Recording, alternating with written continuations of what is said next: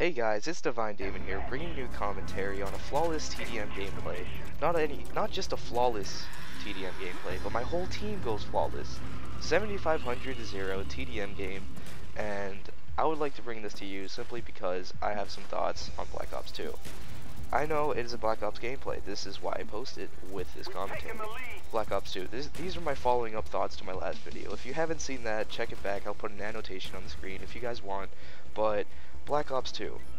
So they have been changing the game over and over. Call of Duty has been changing every single time. It's been slow, it's been fast, it's been medium, but like I'm talking about pace of the game, it's been all over the place sometimes. Modern Warfare 3, it was really fast.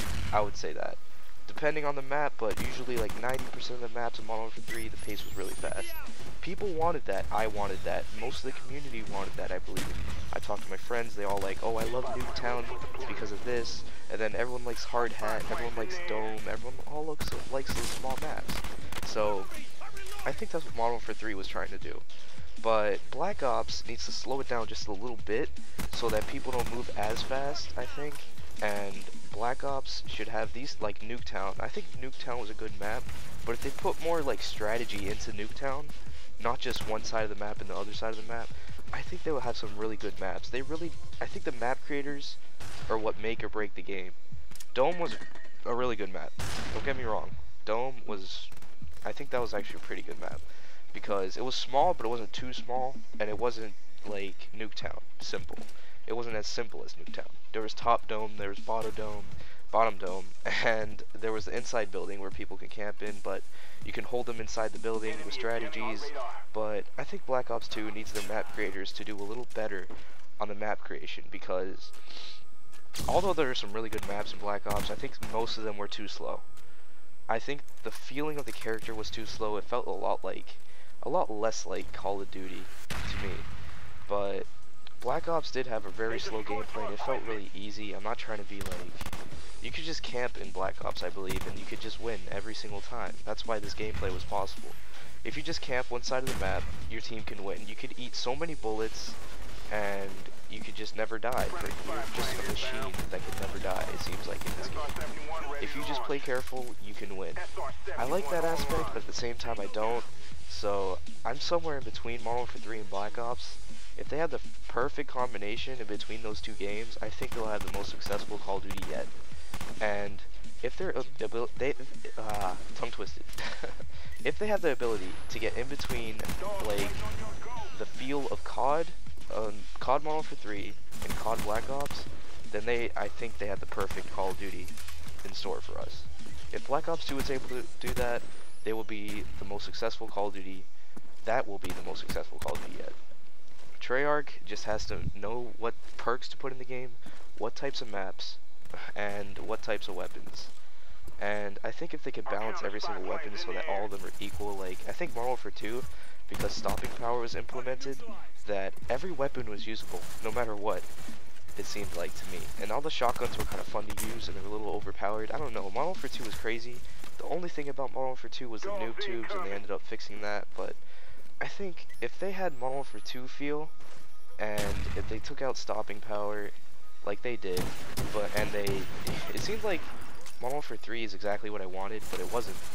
It's weird, but it's hard to explain, but I believe that if Modern Warfare 2, exactly like Modern Warfare 2, we just took out noob tubes and danger close, replaced that perk, I think it would have been perfect. Because Modern Warfare 2 had that perfect feel to it, the perfect type of maps, had some really good gameplay, felt really smooth. It felt like a Call of Duty game that was running at 60 frames per second, which is the highest I think it can run on the system. So I like the feel of Modern Warfare 2, and if Black Ops can bring back that feel and not feel like, in Black Ops I feel kind of sluggish a little bit, doesn't flow as smoothly, the weapons don't like flow as smoothly, and I believe if they can make it Black Ops feel a lot more like Infinity Ward's types of game, Infinity Ward's type of game, then they can really make a successful Call of Duty. I'm getting tongue-tied for days over here. Alright, so if they can just, I think if they can make the perfect balance of perks, maps, and guns, that's all you need.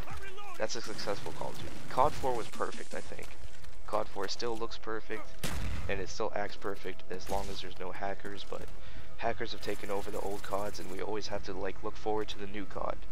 That's why I'm looking forward to Black Ops 2 and what they're going to do. Is it going to be that perfect COD that everyone's been waiting for so long? I enjoyed Modern Warfare 2 the most, but COD 4 was my learning ground. That's probably why I didn't enjoy it as much, but I really enjoyed Modern Warfare 2 personally. That might be my favorite Call of Duty, I think, but I know a lot of people say COD 4, and I think COD 4 might be my second favorite, but those were two of the best games ever. Black Ops had a really fun feel. I had some fun playing the game, had my friends all in the lobbies, leveling up.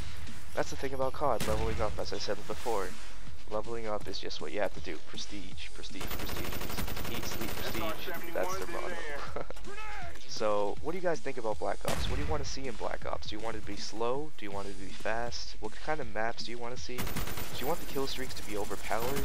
Or do you want the kill streaks to be like, just little itty bitty 1-2 kills max with every kill streak? Do you want there to be no chopper gunner, or to be almost impossible to get a chopper gunner, like Modern Warfare 3 did? Because I think the kill streak flow in Modern Warfare 3 was really nice, but the support, the stealth bomber, I know everyone's been talking about it, but support and stealth bomber shouldn't be together. They should really take that out. If you could just get an EMP, and the EMP, if you get an EMP every single game just using support, it seems like you don't need like too much skill to get an EMP, and I don't think that's a little fair. Although Assassin cancels it out, you still can't call in your kill streaks during an EMP. So perks and kill streak flow and gun flow and the game has to be very clean. It has to feel clean, it has to feel pristine, 60 frames per second, like Modern Warfare 2 did. And I think that would be the perfect Call of Duty. That would possibly be the most perfect Call of Duty. And as you can see, this game's wrapping down. The last couple kills. The chopper gunner is about to go up in the air and get the last few kills. Here it is. I'm spectating the chopper gunner that wins us the game, 7,500 to 0. But these are just my thoughts on what Black Ops should be like when it comes out. I know it's not going to be what I say because they're not going to use everything they can. They might not even look at this video, but I just want to put some thoughts out there, some thought-provoking questions, some answers, and see if they actually will do it. That's just what I think Call of Duty should be like.